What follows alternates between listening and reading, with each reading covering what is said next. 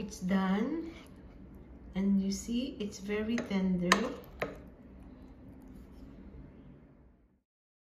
Hello once again mga kananay. Welcome once again to my kitchen sa kusina ni Lilia. And today, another first time recipe in my kitchen.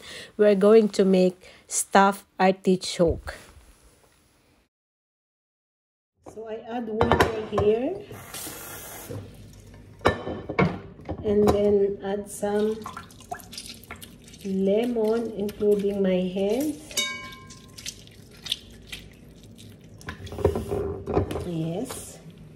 And then we'll start cleaning the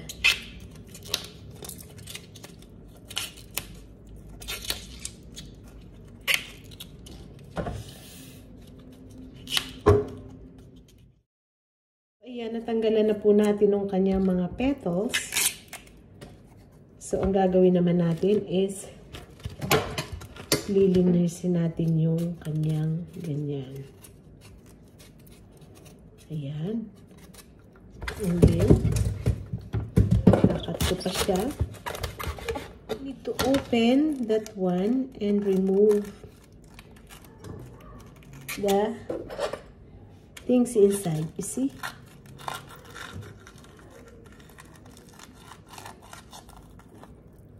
You see that? And then after you wash. Ayan. This one, you see?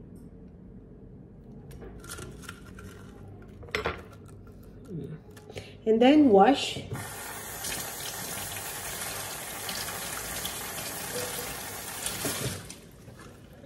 Check if there's still some inside. Now it's clean.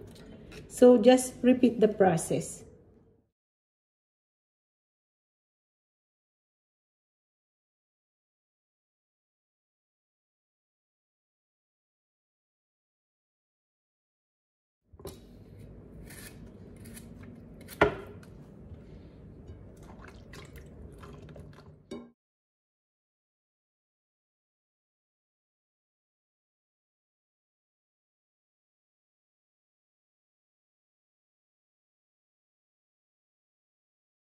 So, ito naman po ay yung ating itatopping, yung ating ipapalaman sa ating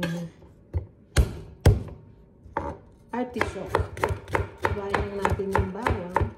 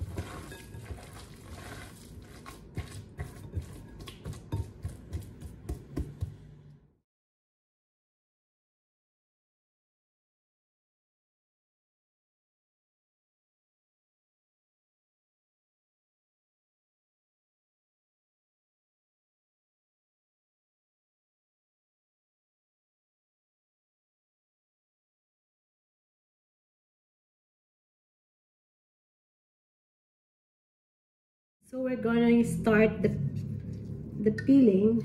Oops.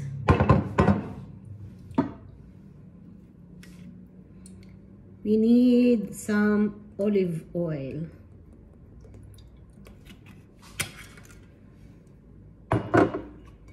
See?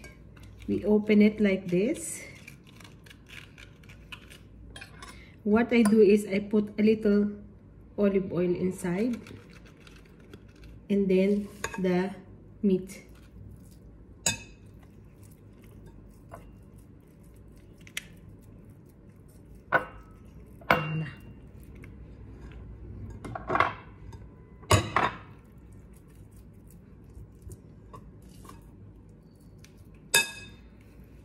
And then we put it upside down. Upside down. Okay. So we repeat the process. A bit of olive oil. And then the meat.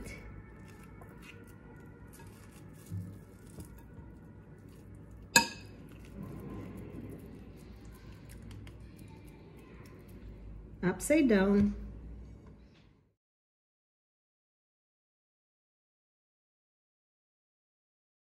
Na po.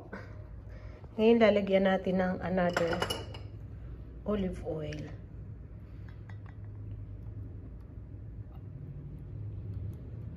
And then some water. We add more olive oil. And then water. Kalahati po ng body. 1 cup of water.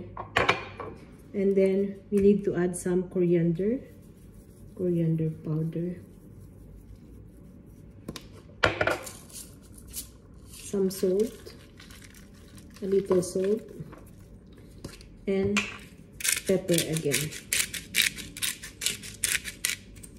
And then we bring it to the boil.